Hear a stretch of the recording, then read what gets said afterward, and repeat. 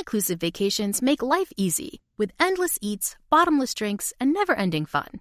So booking an all-inclusive vacation should be easy too, right? That's where Apple Vacations comes in. Book your all-inclusive getaway with Apple Vacations and receive exclusive perks at select resorts. You'll find the best deals at Riu Hotels and Resorts in Mexico, the Caribbean, and Central America. And enjoy a selection of exclusive non-stop vacation flights. Turn on easy mode at applevacations.com or call your local travel advisor to get started. Visit applevacations.com or call your local travel advisor to get started. Hi, it's Gabby Reese, and this podcast is powered by Laird Superfood. It was created in our kitchen by my husband, big wave surfer Laird Hamilton, and it all started with a simple idea. What began as Laird's secret for long-lasting energy on the waves is now Laird Superfood, offering a full range of delicious plant-based creamers, coffee, greens, and more. Visit lairdsuperfood.com and use the code GABBY2024 and save 20% on your first order. It's time for a Big Blue Kickoff Live. Nobody can ever tell you that you couldn't do it, because you did. On Giants.com. You know what I saw? New York Giant pride. And the Giants mobile app. 17-14 is the final. One touchdown, we are world champions. Believe it, and it will happen. Part of the Giants Podcast Network. Let's go out there like a bunch of crazy dogs. Have some fun.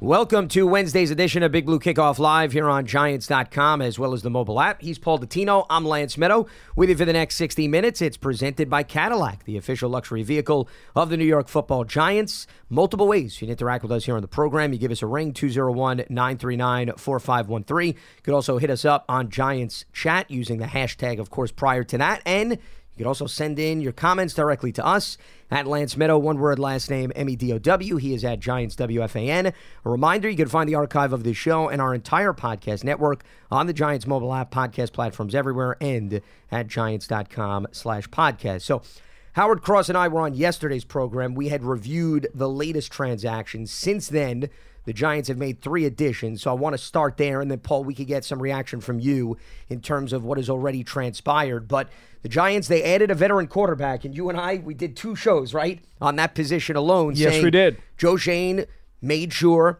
to point this out before the offseason even started. They have to address the position in some capacity. So Tyrod Taylor winds up signing with the Jets to back up Aaron Rodgers. So he was no longer an option to come back. But they got Drew Lock, who was on the Seahawks roster last year, has had some fill-in opportunities for Geno Smith. He actually got into the Giants game on Monday Night Football this past season and actually played very well when Geno was sidelined for a little bit, including a short touchdown pass that Seattle had in the first half. He started his career with Denver. So here's an individual that fits the bill of what I was talking about. You want to bring in somebody that has several years of experience, but also has many starts under his belt. 23 starts over his 5 seasons in the league with Denver and Seattle. And interestingly, I mean, this is just a little bit of a nugget. The Giants now have 2 members of the 2019 draft class on the roster because Drew Lock was part of the same draft class as Daniel Jones. He was 42nd overall in the second round. And, of course, Daniel Jones was 6th overall. But certainly Lock is an individual, like I said, that gives some veteran experience to a room that is young and a little bit of the unknown due to injuries. Look, we talked about that shoebox or that shelf on the store where you would look at a young, experienced backup quarterback. We did 2 shows. You're absolutely right. Yeah. We did virtually 2 full shows on the different possibilities and the different ways the Giants could go. Whether or not you wanted Trubisky, or you wanted Locke, or you wanted Mason Rudolph is a guy who I actually thought also would be someone who would be on my radar. Yeah. Mariota was another one. Minshew, although maybe he's got a few more wins under his belt. Maybe he's a tad higher than that shoebox. But this was exactly the kind of guy we talked about philosophically that made sense for the Giants because they're backing Daniel Jones, and now what they've really done is they've said, okay, we're going to play roulette with Daniel Jones. Either he's healthy and he's going to be terrific, or if the rehab doesn't work out well, then we've got to have an insurance policy. So to me, Daniel Jones is the roulette wheel, black or red, right? Because his health is the one thing that could move the ball from black to red. Now you go to the blackjack table in the casino, okay, and you say, hey, you know what? I'm going to play 21. And I got two aces. I'm splitting them. You've now helped your possibilities because on one hand, at the roulette table, you're betting on Daniel Jones to come up healthy. And if it doesn't work out, you're now at the blackjack table and you're betting on Brian Daboll and his ability, based on his resume, of having great success with quarterbacks, to take a young, experienced veteran who has done a few things in this league, who came into the NFL as a projected number 1 draft pick, although he wound up slipping to early in the second round, but a guy who was highly, highly touted for his arm and his frame and his size. This is a guy who was very much liked. Also, he's very astute. He's a smart quarterback. He's a rhythm, timing quarterback as well. And you're saying, well, I'm betting on the roulette wheel with Daniel Jones, and now I'm betting on the blackjack table with Brian Daboll. So I've now doubled my chances to win. Because if Daniel Jones doesn't get healthy and do what he's supposed to do, I've now got a young prospect of a rookie, not a rookie, but a young prospect of a quarterback who I believe that Brian Daboll is going to be able to bring out the best in him if necessary and potentially make him my next guy. So you've doubled your bet. You've now played the roulette table and you've played blackjack. And of course, to your point about keeping a third quarterback, now it might even make more sense to do that. Because now that you've got locked in, maybe you just say, look, Tommy DeVito, you are going to be the third quarterback on the 53. We're not going to expose you to waivers. Maybe you decide that he's going to get scapped up. We'll just keep him on the 53. And because of the uncertainty involving either Jones's health or Locke's productivity, maybe you're comfortable with Tommy DeVito as the third quarterback on your 53, and you don't even play with trying to get him onto the practice squad. That's how I see things this morning right now. Well, if they draft a quarterback, and we've had these conversations. He's got to be on the 53. He's on the 53. And then you have to expose Tommy DeVito, and you see whether or not you can bring him back to the practice squad. So now the question becomes, do you take a 4th-round quarterback or a 5th-round quarterback who will have, quote, higher upside than a Tommy DeVito, or do you just stick with Tommy DeVito and say, you know what? I'm not going to bother drafting a quarterback at all. Maybe I'm just going to keep piling on to the line. I'm going to add a couple extra corners. I'm going to add another offensive lineman. I'm going to add another defensive lineman. Maybe you just load up on other positions and don't even worry about the quarterback. Maybe you got your 3 quarterbacks already in the house. Well, I think for this season, to answer your question, Paul, I think you have 3 quarterbacks because Locke definitely changes the dynamics of that room because your thinking is... Well, he's only a 5-year pro. Correct. He's an insurance policy, but there's potential that if he does get an opportunity, you could bring him back. However... Yeah, he could be part of the future. However... If you need him. Based on reports, considering it's a 1-year contract, I don't think, based on that structure, that it really changes the thinking of the Giants. Meaning, if they want to take a quarterback with the 6th overall pick, the Locke contract does not prevent them from going in that direction. It does because he's not on the books long term. It does not. However, I highly believe that that's unlikely to happen. And I'm not saying that it's more likely or less likely. I don't think it changes things drastically. I guess I would not read so much into the Locke signing and say, oh, that means the Giants have no interest in looking at a quarterback high. I mean, you could very well say Drew Lock is your insurance policy this year, and simultaneously you're developing a young quarterback. You could do both of those things. Oh, you could. Together in 2024. Again, for me, I think if they do take a quarterback, it's going to be late. I don't think they're taking one at 6. I think it's quite apparent right now if you look at the Giants' 2 most gaping needs. Because, folks, let's recap the last few days. It appears that they have gotten 2 functional offensive linemen. They've gotten a dynamic pass rusher. They've gotten a young backup quarterback. They've overhauled their running backs room. They've gotten an experienced guy in the secondary to help out with depth there. Where are the two most glaring needs? It's pretty obvious. Big play wide receiver and potential starting corner. It's obvious. Where are the two deepest parts of this draft? Wide receiver and also cornerback. Now, if you want a big play wide receiver, everybody seems to believe you got to get one of those three. I'm just doing the math, folks. It doesn't take a genius to figure this out, right? I mean, the draft is what you do after you fill most of your holes in free agency. And now, you go after value, best player available, and if it happens to match a need, well, Rome Odunze is just sitting out there on the table for you. Or maybe Neighbors. Either one. It just seems so apparently obvious to me. Well, and they'll be in position, you would think, to get one of those offensive playmakers as opposed to not necessarily being in position to get the quarterback that they would want if they stay pat at 6. See, that's a big difference.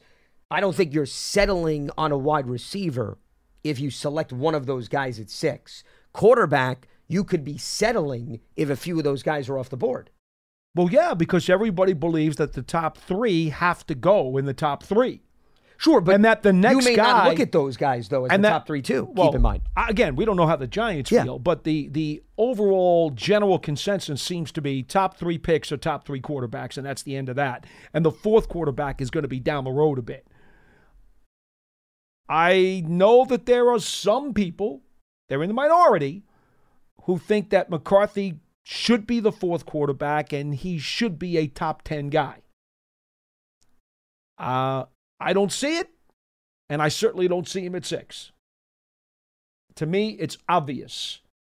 The value at wide receiver between Odunze and Neighbors far exceeds the value of McCarthy as a quarterback. I don't think that's much of a question for me at all. Then again, I don't get paid to make that decision. Well, listen, there's room for them to go in a variety of different directions at 6. I don't read much into one particular move in free agency. Also, my feelings, Paul, about the draft. It's not just about 2024. It's about beyond that, too. There's a couple of names that are flashing up on TV right now. Guys like Garoppolo, Joshua Dobbs. Those are those guys who'd be in that shoebox that we were talking about. Sure. Well, but the fact that they brought in Drew Lock now. They got the guy they wanted. I would say it's highly unlikely because you just don't have the financial flexibility to make another move. I was simply saying those were the other guys in the shoebox. Well, they got the guy they wanted, and it's great. Sure. And it's great. It alleviates another issue. And keep this in mind, too. Several of the guys we talked about, got pretty good money. Whereas, and once again, they gave Drew Lock, according to reports, a 1-year deal. We don't need to get into the finances in that $5 million ballpark, perhaps. But, Darnold got a 1-year deal for $10 million. Okay, Brissett got $8 million. Mariota got $6 million. These guys were not going for cheap on the free agent market. Taylor was reported to get a 2-year deal from the Jets for more than he got from the Giants 2 years ago. Yeah. What was it, I think $9 million a year or something like that? That's one of the reports that I saw. So, you could understand why the Giants, they may have wanted Taylor back, but they said to themselves, $9 million a year, that's a lot of money to wrap up for an insurance policy. Sure it is. And you get younger with Drew Lock. So I can understand the logic and the thinking, but... Well, I want to say Tyrod Taylor's number for the Giants last year was 6, wasn't it? I believe so, yeah. So in reality... 6 versus 9... How about the fact that he was 6 and Drew Lock is only 5? And Drew's younger. And more healthy. Yeah. Well, and you would think, wouldn't the younger, healthier guy get the better contract? But the thing is, Drew Lock had a rougher start to his career. Sure. He is more unproven, does not have the wins and the pedigree that a Tyrod Taylor has. But again, you could look at it that Drew Lock may be a late bloomer. And if you believe in Brian Daboll's quarterback guruship, if you will, I just created a word, like Belichickian guruship, right? If you believe in that, then you believe that potentially, if necessary, Daboll can make something out of that guy. Keep in mind, Drew Lock, interestingly, has followed a very similar path to Daniel Jones, removing the injury history, though. he had a revolving door of coaches and play callers in Denver. No doubt. I mean, that's a big reason why I don't think he ever got to his potential. I mean, just to bring it up, Fangio was the head coach in 2019, his rookie year. Rich Scangarello was the offensive coordinator. Then, 2020, Fangio changes to Pat Shurmur. And then in 2021, Shurmur is still there. But then what happens in 2022? Nathaniel Hackett comes in. And remember, he didn't even last the season. And, of course, they made the trade. But he had 2 coordinators in the span of his first 3 seasons in the NFL. And he wasn't on the field consistently. Not an excuse, just the reality of the circumstance. And who do I use as the perfect model? Alex Smith. I mean, Alex went through, 7 coordinators in 8 years? Yeah. Now, that's rare. Normally, guys don't get that much leeway, Paul. Their careers are done. But I think that contributed to why maybe Drew Lock didn't click immediately in terms of his career. Look, here's the one thing you want to say about him, and you can say about him. You want to, but you can't always say it. He's got the physical tools to play. Sure, yeah. He's got the size, the frame, the strength, the arm strength, throws a good ball. Yep. Those are, if you know physically the guy has the talent and the skills and the tools to succeed, well, now it's all the other stuff that you have to work with that may not have been in place and forced him to try to be a late bloomer. But, hey, you know me. I'm still in Daniel Jones's camp, and I still think that Daniel's going to be able to come back healthy, and he's going to do a fine job, and he'll hold down the starting role, and they won't necessarily have a need for the backup guy. I'm still on the roulette wheel myself. Sure. But this blackjack table that's been thrown into the room certainly helps the Giants situation. Well, because you just can't afford to go into this season. Correct. Which Joe Shane has Daniel said. Jones is going to stay healthy. And he found his insurance policy. 2 other recent transactions that the Giants made in addition to Drew Lock takes us to the defensive side of the ball. They brought in veteran safety Jalen Mills, who also has a lot of experience as a corner, familiar name in the NFC East because he started his career with the Eagles, spent the last 3 seasons with the Patriots, 5 years with Philadelphia. Similar to Nick McLeod, where he's interchangeable. He can play corner, he can play safety, and you lose Xavier McKinney to the Green Bay Packers, and we talked about you got younger guys now on the depth chart, including Belton and Owens. You do have Jason Pinnock. So here's a guy you bring into camp. He competes, and if you have injuries in any of those positions, he holds value because you can emphasize we want to use you as a safety, or we want to emphasize and use you as a corner. Plus, of course, he's a special teams guy as well. Well, when you're talking about a new defensive coordinator for the Giants, in terms of using deception as opposed to pressure to try to give offenses trouble, well, this is the kind of guy who fits into that scheme because you're looking at the versatility and the opportunity to play all over the field. Played mostly safety with the Patriots the last few years, but a guy who, by his own admission, has played nickel linebacker, strong safety, free safety, and cornerback. Known as the Green Goblin for his braids and the green that he dyes in his hair. Yep. We don't have any Spider-Man at MetLife Stadium that I know of, so we'll see if he can fly around and make some plays for the Giants. But this is a guy who is a great locker room guy. I already did some intel on him. I am told he is very outgoing. He is very gregarious. He's got a very pleasant personality, always energized and prodding his teammates to do better at all times. He's a real rah-rah cheerleader type. I'm guessing probably a lot like what Sterling Shepard has been for this team for the last several years. So you're looking at a fellow who isn't just, in the Giants' minds, a versatile skill set, but also an intangible that I believe they think can be useful to this team, especially given the fact that the secondary is really young. Yeah, well, that's why, there's value in bringing in a safety who has that level of experience when you lose somebody like McKinney. At least you protect yourself because what do we talk about, Paul? Belton looked good in the later stages of last season, but sample size is tiny. You can't guarantee that that's going to happen for 17 games, and Owens was a special teamer last season. Yeah. So you don't really know a lot about the young guys at that position, right? Well, if you want to go into recent Giants history, right, Bobby McCain was signed to be that guy. Yeah. Right? Remember Leon Hall? Sure, from the Bengals. He was signed to be that guy. But he wasn't a special teamer guy. He wasn't a special teamer guy. Sometimes he was inactive as a result. But he was brought in late to be that guy to help out in the secondary. How about R.W. McQuarters, who had been a corner and a special teamer and then became a safety, and they brought him in the 2007 season, and he was a rover back there helping out the secondary. There have been a number of times where the Giants in years past have gone after a guy like this to help enhance the room. Plus, you talking about how corner is still a need, and I would agree with you. Maybe if they don't get what they need in free agency, chips don't fall the way in the draft. I know he's played safety recently, but at least you have an option. And he's 6 for feet a veteran tall. corner, correct? He's got some size. So, I mean, that to me could be I like good, too. McLeod out there myself. Man, that's Between fine, the two of them, I put McLeod out there first. And there are so many corners in this draft. They should be able to get at least a couple. Well, but once again, is he going to be ready, though, to go out there and perform? Because remember, you got Deonte Banks on the other side who's a young guy, too. Yeah. So how comfortable do you feel in having two young guys as opposed to maybe working in a veteran? Isaiah McKenzie was the other addition, another great special teamer. I mean, the man's got a wealth of experience as a punt returner and a kickoff returner. He reminds me of Wan'Dale Robinson. Mm-hmm. Stylistically, size-wise, I don't want to say he's a duplication of Wan'Dale, but he's got that jitterbug, that term that you like to call. He's a slot gadget player. Yeah.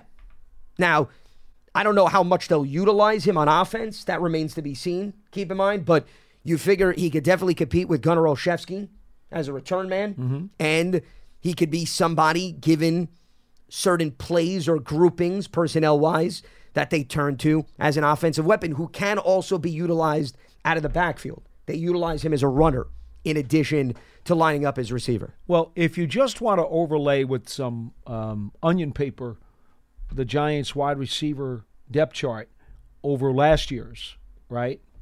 You'll figure we know Sterling Shepard, we believe, is going to retire. Campbell is not coming back. He was on a one-year deal. Yep. So you have room to draft a wide receiver at number 6, and that can be whatever the rookie turns out to be.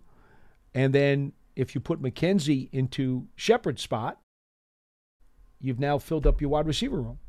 Well, but if they draft somebody, well, they could also. Well, again, there could be competition. Sure, but I'm saying at the very least, if you don't come out with any other wide receivers, those are your receivers, right?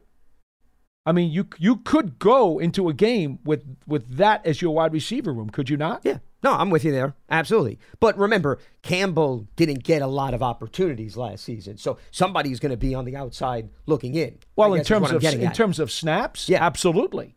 Because if Odunze or Neighbors get drafted at 6, they are going to play. Correct. Well, because he becomes the 4th guy with the other 3 you named, and then the tight ends. I'm simply talking about the slots in the room, the chairs in the room, if you will. I'm not telling you how they're going to be deployed. I'm simply saying that there were 2 spots on the roster at wide receiver during the entire 2023 campaign. Shepard and Campbell. Those 2 spots need to be replaced. Do you want to replace them with one of the reserve guys that are on the team right now? Do you want to replace them with rookies who are drafted? Do you want to replace them with free agents? Well, I'm telling you now, if you draft a rookie at 6, that's one of the spots. And McKenzie could very well be the other. And maybe somebody else gets beaten out. Who knows? But he would be a backup slot to Robinson, which, you could make a case that's kind of what Shepard was. He didn't get a chance to play a whole lot, but he was kind of the backup to Robinson last year. Well, and remember, Robinson suffered a torn ACL not too long ago, so it's good to have insurance because you don't know whether or not he'll hold up as well. So I think, once again, there's value to this, but I like his special teams experience because he's a better kickoff returner than Olszewski.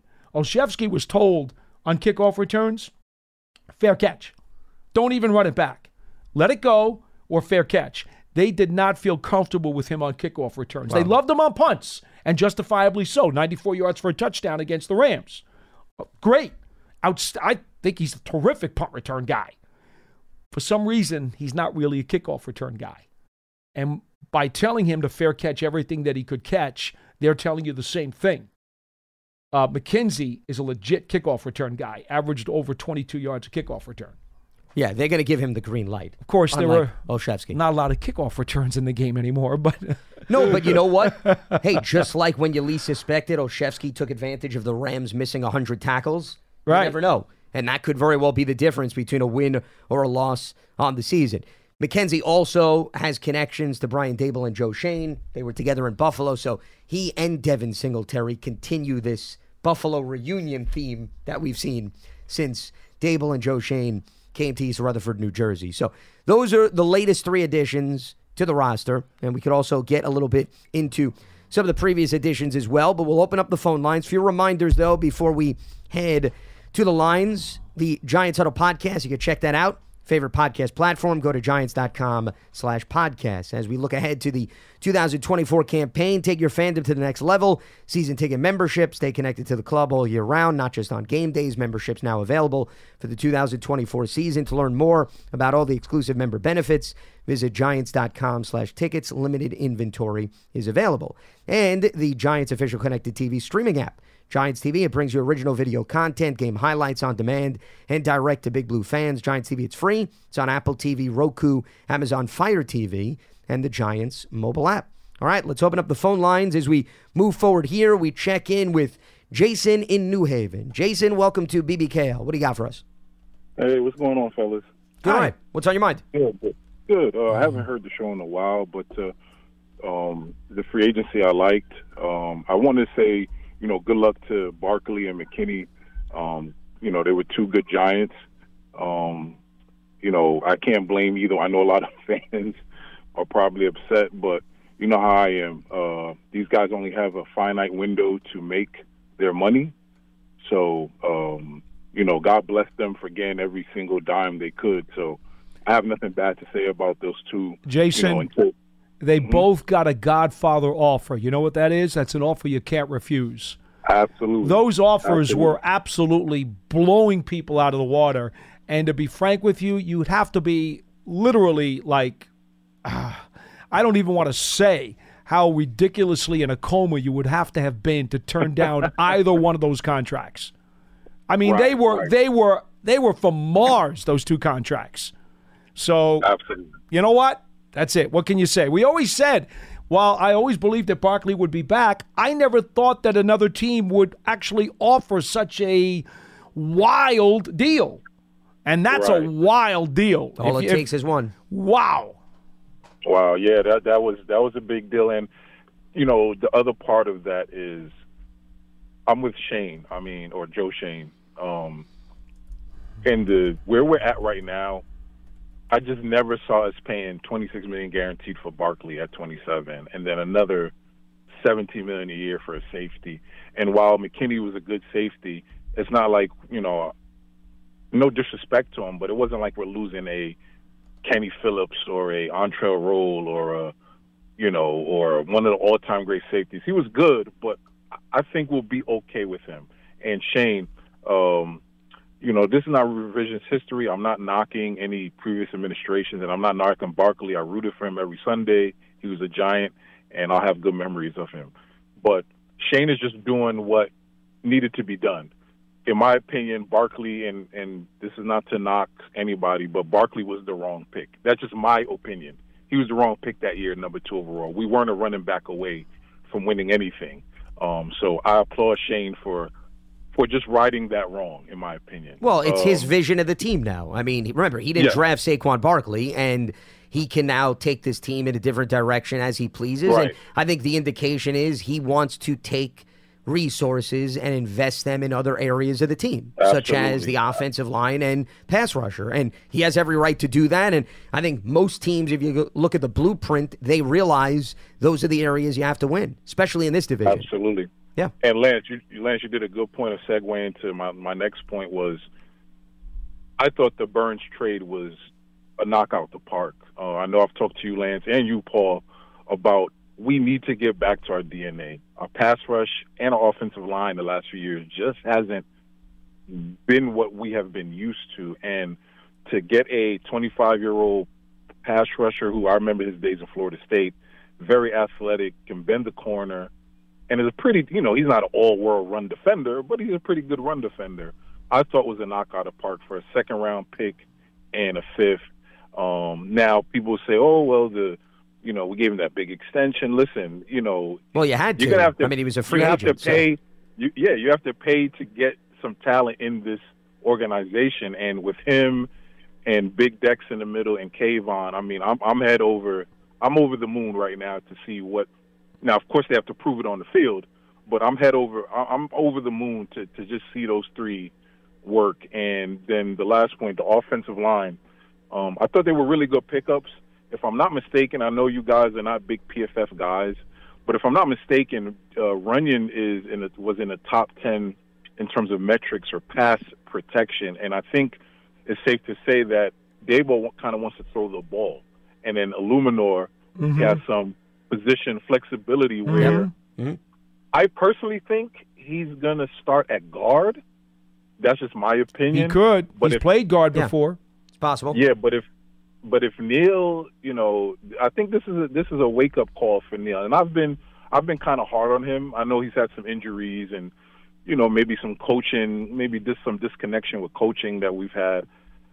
This needs to light a spark in him. You were the seventh overall pick that year. We picked him up, and we need to see some. We need to see some stuff on the field. So I think, and we paid him a good amount. I think it was $7 million a year. We're giving Illuminor, and then the rest of the free agents were just out of the park. And in the draft, and I'll get off the air. I'm at the point right now, fellas. It's receiver or trade down. I don't see us trading up unless one of those Caleb that's the only guy we'll really trade up for, and he'd have to fall, and I don't see that happening. And then the receivers, Rome or Neighbors, which I've mentioned numerous times, I like. And personally, I think we're at a good spot where Shane has kind of hit every little thing we've needed. We needed a backup quarterback. I like Drew Lock. We needed some receiver help. McKenzie is not a big name, but he's some depth. We needed a safety. We got Mills, not an all-world safety, but he's some veteran depth, and the two linemen we picked up. Well, yeah, because, the goal in the draft is you don't want to have to force yourself into a position. And appreciate the phone call, Jason. Thanks for giving us a ring. We don't even need to do a show now. He just did such a great job of logically assessing what the Giants have done. We could just, pack up and go home. Well, great job, Jason. That was an outstanding phone call. Educated, reasonable, logical. You explained it beautifully. And I'll tell you, Illuminor, he'd been a target for me since the day they hired Brasillo. I had said it on this program. No, they go back. Yeah. It made perfect sense. And, oh, by the way, what about all that stuff you read that the Raiders' offensive lineman supposedly did not like Brasillo? You remember reading that in the papers? I did not see that. Some of the beat guys were writing that Brasillo was very much disliked with the Raiders, and there were rumblings. Sources said that the Giants got a guy who really rubbed players the wrong way. Oh. But what happened? One of his guys from the Raiders, who apparently is thrilled to death, if you read his Twitter, about being with the Giants, came over and followed Brasillo. So what does that tell you about these great sources that we've all heard about? Well, I'll give you another example. Great job. Darius Slay was on the Eagles last season. They brought in Matt Patricia as a consultant, and then he took on a larger role eventually as defensive coordinator. Patricia and Slay didn't necessarily see eye to eye in Detroit when Patricia was the head coach. And I know the Eagles season didn't end the way it wanted, but the Eagles still made the playoffs and won a lot of football games last season. I'm not talking about the Eagles. I'm talking about this particular storyline that was floated out there as a big deal, and it's not, and it was obviously not true. You misunderstood my point. I'm saying that was another example of people making a big deal about relationships, and it turned out to be okay. They didn't kill each other. They were able to coexist, and they played football. So I think people read into that too much. Illuminor will provide competition for Neal at right tackle. That's the beauty of this. Yeah. He can provide competition, and at the very least, if Neal beats him, then God bless. The best man won, right?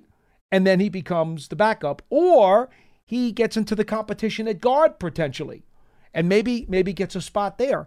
The beauty of this, and Runyon, you're right. By the way, Runyon's a better pass protector than he is a power run blocker. It does kind of show that Giants are probably going to be a little more pass-oriented as we move forward. Obviously, with the way they move with the running backs, too. They're going to go by committee. They're not going to they can still run the football, whether they have a committee or one guy. I really don't think that makes a difference. I don't think we're looking at a power run game this year. I think they're clearly going to be gearing a little more toward the pass. But having said that, the Giants are in a spot where they really are setting themselves up to put the best 5 offensive linemen on the field. That's really what it comes down to now, because Illuminor provides so much flexibility that he could be a tackle or a guard. And it's like, well, where do you need him most? And he's going to be able to plug in there. They will put their best 5 starting offensive linemen on the field. This was such a valuable signing, and it's why that, for me, he was my first target on the offensive line. I know they went and they got Runyon first, but Illuminor, to me, provided that plug and play wherever you need him, flexibility that was incredibly valuable to me. Though I think ideally you want to find one spot for him as opposed to moving him around, because then all of a sudden you're going to have guys lining up next to different people here or there. I think you want to avoid that. What does that have to do with anything? If he wins the tackle spot, that's where he plays. If he wins the guard spot, that's where he plays. No, but they also may obviously have a competition during training camp. Well, there should be. Realistic. There should be. So therefore, you're going to have Neal next to a guard. You're going to have Illuminor next to a guard. There are going to be some interchangeable parts. There will be at the beginning. Would figure. Yeah. And so, by the time they decide who wins what, you'll know who the starting 5 are going to be. Sure, but you want to keep it that way is what I'm saying. Oh, you hope so. For then... You hope the majority so. of the season. You hope nobody gets hurt. Please. Nobody get hurt this year. Please. Well, but to your point, he has experience at both spots. But I've said this all the time. Daniel Jones and Evan Neal are in the same position. I don't really think it's a matter of bringing somebody in to light a fire under them. You'd be naive if you think those guys don't realize they have to stay healthy. They have to stay on the field. Well, Thomas doesn't need the fire, but Neal has had injuries. You're talking about PJ. You're talking about Thomas? Who are you referring to? Well, I thought you were talking about the 2 tackles. No, I'm talking about Daniel Jones and Evan Neal. No. Daniel Jones doesn't need a fire. Thomas doesn't need a fire. Neal has been inconsistent, and he's been hurt. Well, but I think he realizes you need to bring in competition. No, but what I'm saying is that I don't think Illuminor all of a sudden opens his lens to a point where he realizes... it makes that competition a whole lot more real when there's a 300-plus pounder sitting in the locker room next to you. Sure, but Neal also, I think, over his first 2 seasons, hasn't proven that he could stay on the field, and he's got to do that. And if you don't stay on the field, you can easily lose a job. With all due respect to Matthew Peart and to Tyree Phillips, both of them have been nicked up, and trust me, starters who may be a little bit sketchy, when they know that the backups really can't challenge and seize the job behind them, that registers psychologically. Well, trust me, the Illuminor signing needs to get Evan Neal's attention. And if he doesn't pay attention to that, he's making a sad mistake. No, and I don't think he's overlooking that. I'm just saying that I think if you ask Evan Neal, given his struggle to even stay on the field, forget his performance, you have to come to the realization you can't continue this trend because the team cannot rely on you if you can't stay on the field. It's the same thing with Daniel Jones. Daniel Jones didn't need to see another veteran come in. He understands if he can't stay on the field, they have to pursue other options. No doubt. So that's why I see the same thing for both of those players. Now it gets real is what I'm telling you. Yeah, no doubt about it. Joe is in Pennsylvania joining us here on BBKL. What's happening, Joe? Oh, what's happening? Drama. You can't write these scripts, what's happening here with the Giants. You know, it's really, really exciting times again, and hopefully it can work out. Where that last caller said maybe Barkley wasn't the right pick at number 2 there or so when we drafted him. Well, maybe he was, and maybe we would have gave him that contract, Paul, if the offensive line would have worked out years ago. It never did when we had to take that tackle from New England, and we used all the assets to the offensive line, but it never came in place. So if it would have came in place, we'd have been able to put assets somewhere else besides always the offensive line, and we're still hoping today to get the offensive line going. You know what the problem is, Joe? Honestly, the problem is no matter how good your plan is, if the results don't follow, regardless of the reasons, people get all bent out of shape and get very angry and then scream bloody holy high hell and tell you how dumb you were. Well, and that's the shame of it, because going into this past off season last year, every football person that I talked to around the league said the Giants had done a terrific job of plugging all of their holes. This is a team that had made the playoffs, had plugged their holes and should have been primed to perform much, much better. Now, we knew the schedule was tougher. We knew that. And it was going to require them to pick it up a notch if they were going to maintain their trajectory. We all knew that. But because of the way that Joe Schoen had dealt with the offseason, every intelligent football guy around the league said, hey, I think they're up for that challenge. And what happened? Lightning struck in 25 places and destroyed the season. And now everybody's like, oh, the Giants aren't very good. They might have to rebuild and do everything else. Because nobody cares about how good the plan was. They care about the results regardless of the circumstances. So I warn you not to get too caught up in the plan, because no matter how good it looks, there is always something else that could throw it awry. Well, the facts are there. I see the offensive line might not have only got rid of Barkley not getting that together. If they don't get together, Daniel Jones, it didn't help him the last few years with the injuries and everything. He might be the next one out the door. Now, I did hear Runyon. They were talking about him that when he was with Green Bay early, they had him on the left side, and he really rated out well, a lot better. Right. And then due to injuries and stuff like that, they had to switch him to the right side, so yes. he's back and forth. So, yeah. But when the Eagles signed Barkley, it was like a dagger going in my heart. Oh my Lord, you know. But that's what happens. That's now, the business. Right, and I understand all that, like you said, and you can't blame them guys. Like I said, it could have turned out all different if it wasn't for the offensive line. Now, well, I mean, Joe, the other thing that I think you're overlooking is you had a new general manager come in.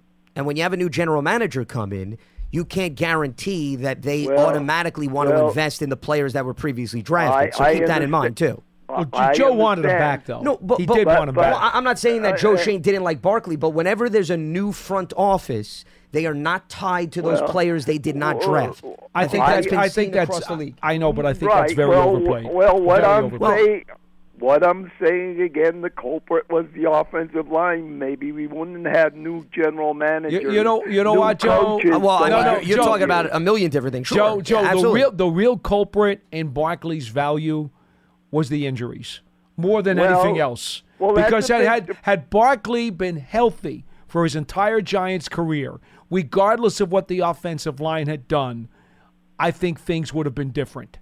But the injuries dramatically reduced his market value at 27 years old. Okay, now that's going to be a big question for the Eagles. I have to look at. They forked it over. Yeah, that's their problem risk now. Involved. Absolutely. Yeah. Now, before you cut me off, I have to go. You were talking about not taking a quarterback, but I really think they have to really look at it if something pops their way, because next year a quarterback might not be available, or they might have to jump up and pay a big, steep price. Now, because if Daniel Jones don't work out, and he has a very big cap hit next year, and then we have to pay Burns. Now, what I'm saying here, this year, do you guys think that so far with what we got in free agency and that we got losing Barkley and our safety, you still think we're going to get them number 3s for them? Well, I lost you. What are you He's talking about the compensation formula. Compensation. Well, you still think the Joe.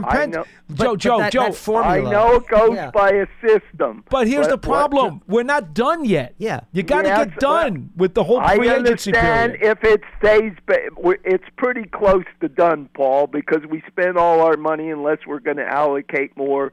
Fixing things like that. We spent the most so far in free agency, over $150,000 or so. So we ain't going to spend that big much anymore. You know that. I'm just saying now, the way Joe, we are. But the problem is, Joe, you can't tell me, and I can't tell you what the exact formula is. Well, I'm just saying. So, do you think that like Runyon and these other deals would mess up them 3s so far? I mean, it depends on production, too. You got Barkley and McKinney. I mean, they factor in a lot of different things, and they don't reveal that publicly. So it's hard to give you. I wouldn't, Joe, let's put it this way. Can you get through the 2024 season before you worry about your 2025 picks? You know what I'm saying? Now, I mean, everything's tied in because them number threes there. If we want a quarterback, hey, they said Fields might go just for a number 3 if the Bears are going to deal him later or so. So we have the 3. Well, That's all I'm saying. It's possible, but Justin Fields would be, though, traded potentially before this year's draft, and he wouldn't be around for next year anyway. So it's irrelevant how many threes you have. I'm not sure he would because they need somebody there. I'm not sure they'd get rid of him right away. Mean, listen, Joe, I understand you want to speculate, but the Bears could hold on to him. They have Tyson Bagent, though, also on the roster, who showed some flashes last season. The point is, if Fields gets moved, I would say the chances are high that it could be this year if they determine they want to take a quarterback. They could keep him as a backup, but if there's going to be a move, it would make sense after the dust settles with all these free agents that Fields gets moved this year, that in all likelihood, you're not really going to be thinking about trading a third-round pick for Fields next year. So that's something that you got to take into consideration. I wouldn't get too caught up in 2025 picks. Over the cap tries to estimate this stuff as it's happening. They're saying, based on the reported signings, the Giants have added Locke, Runyon, Illuminor, and Singletary. Remember, not everybody qualifies. Street free agents don't qualify for this formula. So 4. The 4 that would qualify as the Giants losing are McKinney, Barkley, Taylor, and A'Shaun Robinson. The net value of those contracts is heavier than the net value of the 4 the Giants have signed. So yes, Joe, to your question, at the moment the scale bounces in the Giants' favor. There will be some type of compensatory picks probably coming to the Giants based on what's happened so far. That doesn't mean it can't change. That's what I'm saying. It's because fluid. Free agency is still open. But yes, as of now, the scale will balance in the Giants' favor, and they'll get something back. Whatever it is, it's still fluid. Yeah, but they'll get right now. They're ahead of the curve. If that's what you wanted to know, Joe, they're ahead of the curve. But what that means is impossible to determine. I mean, it can mean a 4th. It can mean a 5th. Exactly. Who knows at this point? Exactly. Yeah. I mean, they got to utilize the resources they have to there's a whole tackle season to play this fall. Why are you worried about next year's compensatories? I'm with you. I mean, man, Joe, come on, relax. We didn't even finish. Go have a pizza, will you, please? Of the 2024 offseason. Already we're talking about the 2025 draft. Man. Coach Marvin's on the line here on BBKO. What's happening, Coach Marvin? What do you got? How you doing, Paul and Lance? Doing all right.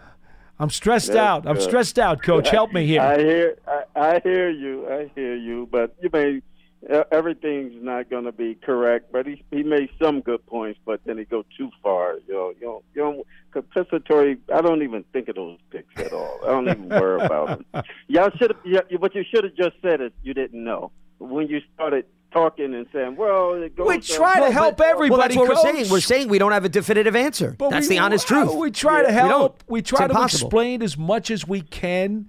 You know, we try. Right. We try. Yeah, but sometimes you got to throw your cards in there. Okay.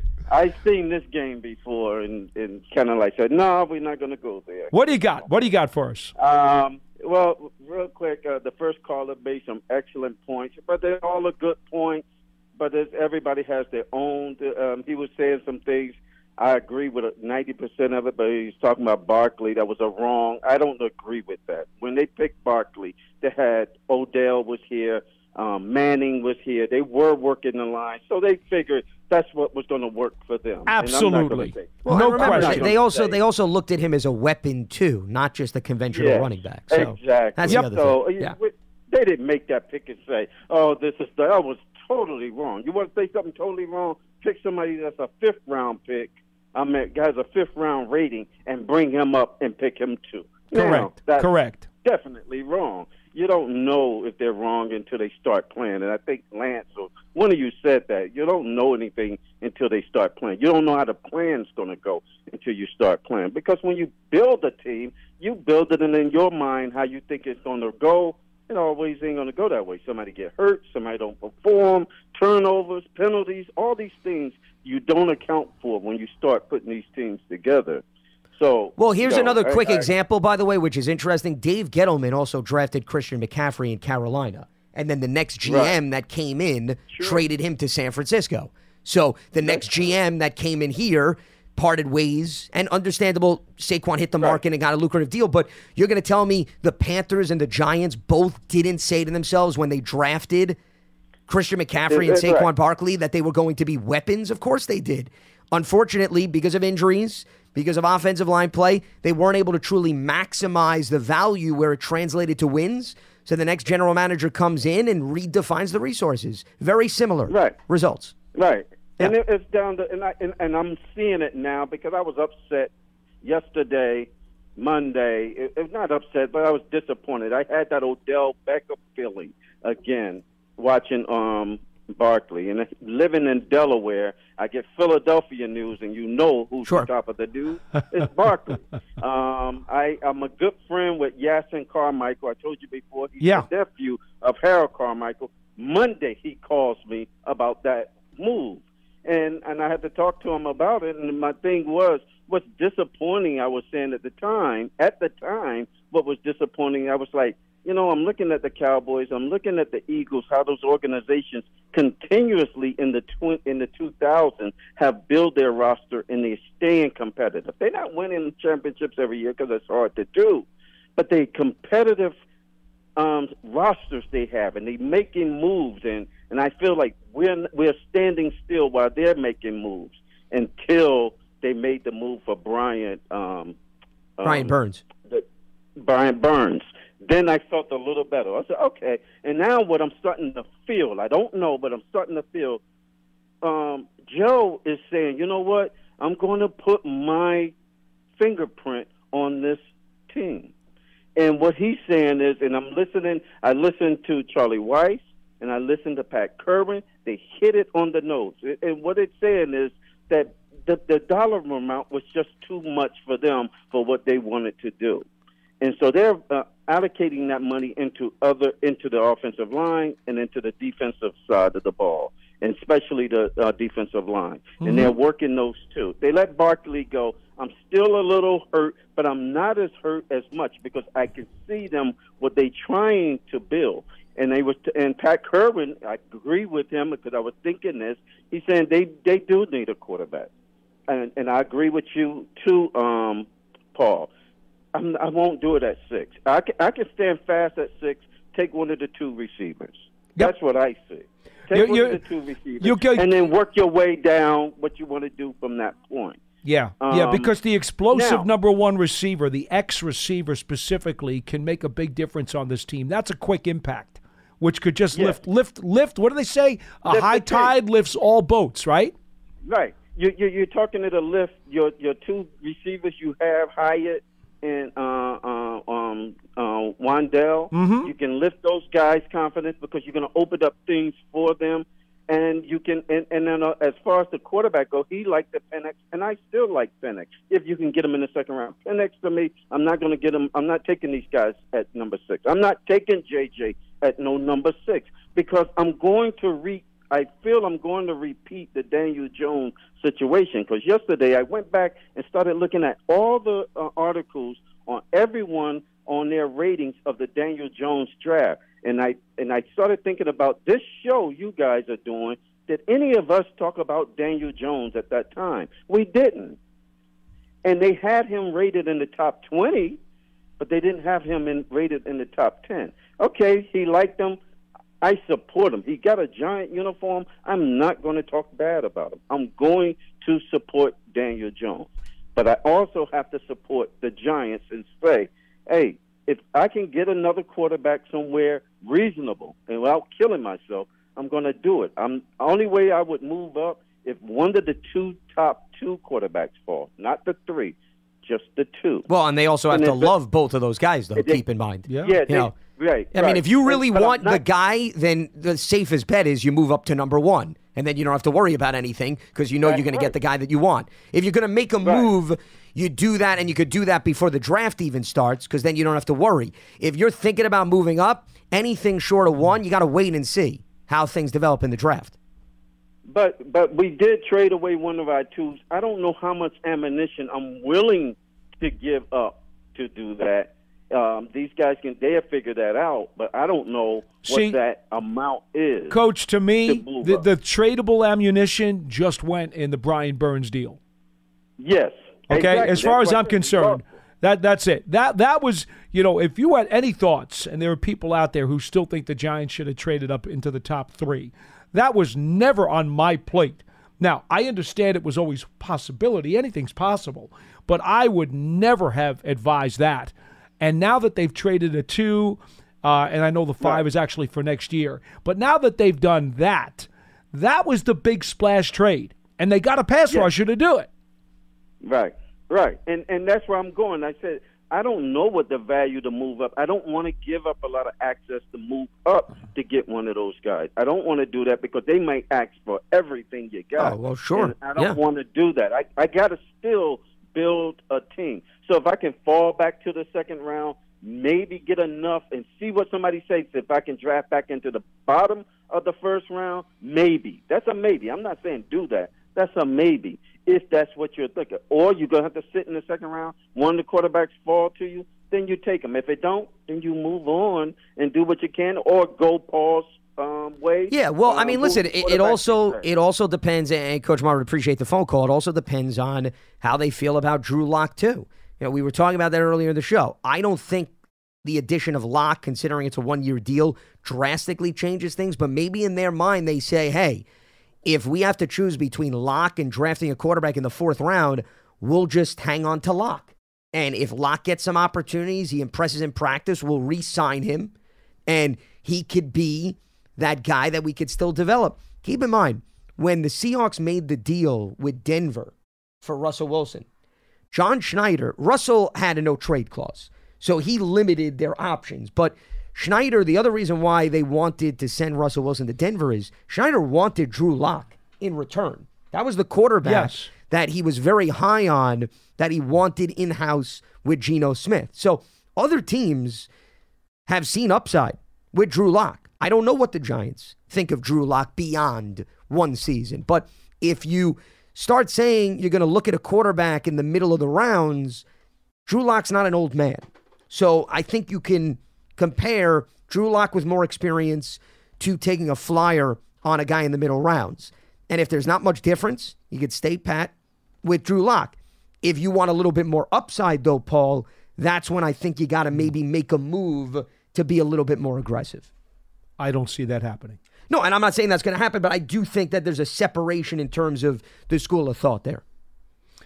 I think, Coach Marvin, who understands the game extremely well, made a slew of good points. And, the fact that they made their big splash deal to get the edge rusher, I just don't see how that gives them any leeway to make another splash move for a quarterback. Well, you probably have to use future assets. And Joe Schoen does not seem to be the kind of guy who wants to do that. He doesn't.